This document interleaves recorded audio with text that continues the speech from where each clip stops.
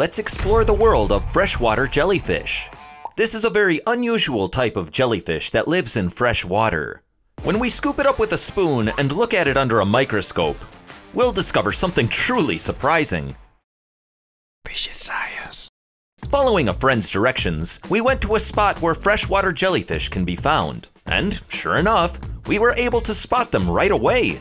Can you see them here? It's hard to capture clearly on camera, but if we zoom in, these tiny dots are the freshwater jellyfish. When we place the camera underwater, they really do look just like jellyfish. My friend carefully caught them one by one for the viewers of Fishy Science. Holding one of the jellyfish he caught, we rushed straight to the lab. Ta-da! This is the freshwater jellyfish.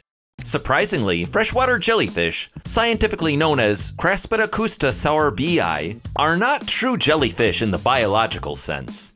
They belong to the class Hydrozoa of the phylum Cnidaria, while the common jellyfish known as Aurelia aurita or Nemopilema nomuri belong to a different class called Scyphozoa. Within Hydrozoa, species that take on a jellyfish-like form are called Hydromedusae. Compared to true jellyfish, Hydromedusae are smaller, have thinner, more delicate bell tissue, and feature a special membrane on the underside called the velum. The velum helps push out water faster when the bell contracts, allowing them to swim more efficiently. This velum is a characteristic unique to Hydromedusae, so scientists can distinguish them from true jellyfish by this structure. Amazing, right? To take a closer look at freshwater jellyfish, we scooped one up with a spoon and observed it under a microscope. But since it kept moving around, it was hard to see clearly. So we gently held it with tweezers to keep it still for observation. Looking closely, you can see thin tentacles around the outer edge, and 4 larger ones called oral arms in the center. The jellyfish uses its outer tentacles to catch prey like water fleas and zooplankton, then moves the food to its mouth using the oral arms. Food is digested inside the gastrovascular cavity, and nutrients spread throughout the body via the radial and circular canals. Fascinating, isn't it? Along the radial canals, you can also see 4 fluttering structures. These are the gonads, or reproductive organs. In fact, the freshwater jellyfish doesn't stay in jellyfish form all the time. It spends most of its life as a polyp.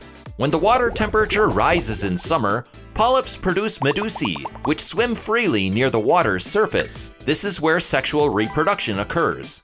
So the jellyfish form you're seeing now is actually a temporary stage specialized for reproduction. The released sperm and eggs meet in the water, fertilize, and develop into tiny swimming larvae called planulae. These larvae eventually settle on the bottom and grow into new polyps.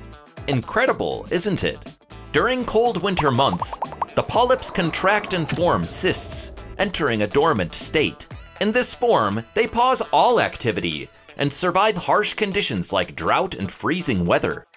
When the environment improves, the cysts awaken and return to the polyp form, ready to live on again. Isn't that amazing? That's it for today's video. If you enjoyed watching, please subscribe to our channel. This was Fishy Science, revealing the mysteries of the strange and fascinating through science.